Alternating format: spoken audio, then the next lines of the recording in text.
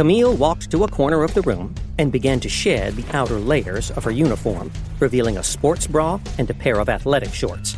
She fought to calm herself, trying not to think about how little she was wearing in view of the entire class. This was the part of her power that she'd always hated most, the necessity for skin-to-skin contact. Her opponents took the strange behavior in stride and silently surrounded her, forming a triangle, and waited for their cue. Chad didn't know why Camille was being put against 3 opponents clearly out of her league. The most logical assumptions were that she was either far more powerful than she appeared to be, or the professor was using her defeat to teach someone a lesson. In either case, Chad resolved to take her out as quickly and humanely as possible. Everyone, begin. Chad bolted across the circle, jerked Camille off her feet, and slipped a simple sleeper hold around her neck.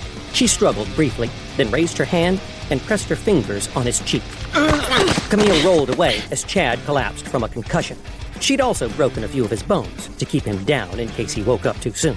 She hopped to her feet and saw Roy running toward her, his jacket wrapped around his right fist. She dodged his first punch, leaping to the side. Hey! The area she'd been in a moment before was charred by a lightning strike. It knocked Roy off balance, leaving Camille an opening. She dove for his bare left hand. He tried to avoid her, but her fingers brushed his wrist. The bones in Roy's arms shattered.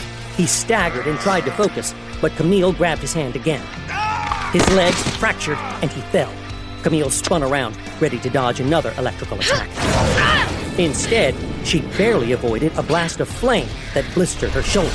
She saw Vince, crouched near the edge of the circle, another fireball manifesting in his hand. Terrified, she met his eyes and nearly choked in surprise of what she saw. Vince was smiling. No, beaming.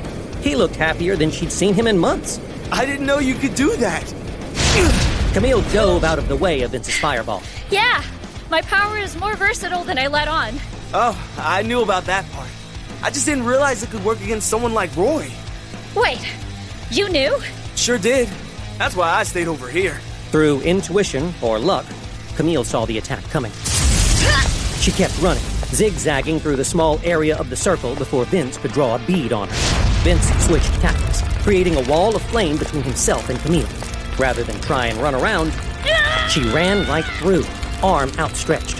Vince met her head on, ducked her touch, and slid his foot into her ankle. Camille stared up at the concrete ceiling and Vince towering over her. She was considering trying to grab his ankle when his expression suddenly changed. Camille! Vince ripped off his jacket. What? And brought it down over her head with surprising force. He continued beating her with the jacket. Camille wondered if this was his way of getting her to surrender without hurting her. Then she realized she could smell something burning.